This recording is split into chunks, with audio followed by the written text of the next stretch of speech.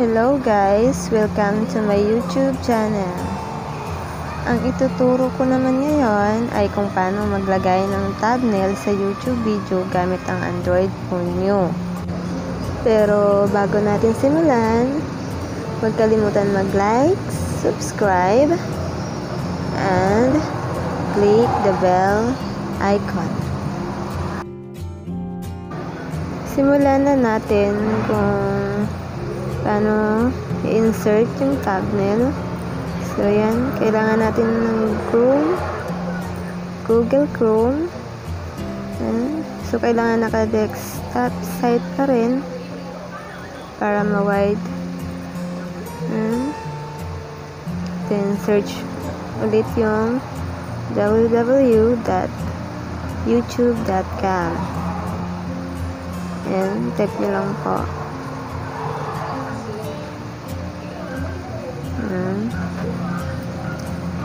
youtube.com. Yan, search na natin. So, diretso na ulit tayo sa ating YouTube channel. Click nyo lang yung bilog.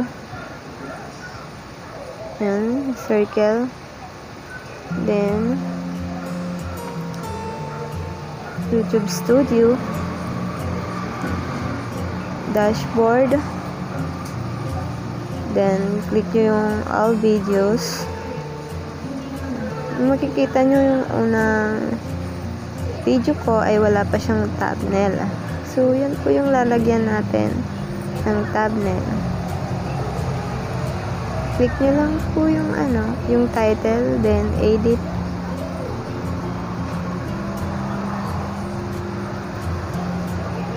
So, edit natin. Ayan. Click the thumbnail. Ayan. So, kailangan ko may na-edit na tayong picture na ilalagay natin for thumbnail. So, ayan. Save na natin.